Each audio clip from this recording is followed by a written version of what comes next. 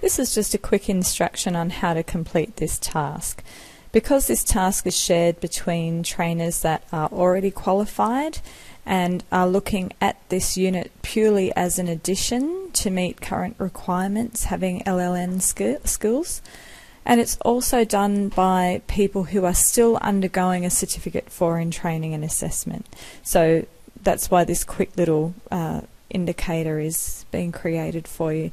So you see step 1, everyone has to download and save the trigger words there, just for your own purposes. Then you've got to download and save the IBSA trigger words glossary. You'll always need to refer to those as a trainer. And then step 3 is broken down into 2 options. There's a step 3 for a qualified trainer, and there's a step 3 not yet qualified in Certificate 4 in Training and Assessment. So when the qualified trainer downloads the question jogger, it is a blank form.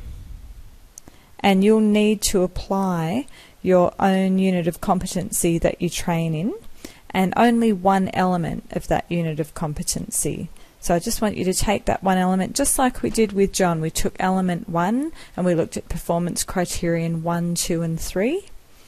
I need you to do that and apply it here. Obviously you'd be using and replaying that modelled one that I did on John to help you understand how to do that. Now, if you're not yet qualified in Certificate 4 in Training and Assessment, that has already been built for you. And really, an RTO who specialises in training would have consulted with a LLN expert, or have a person there with some degree of LLN expertise.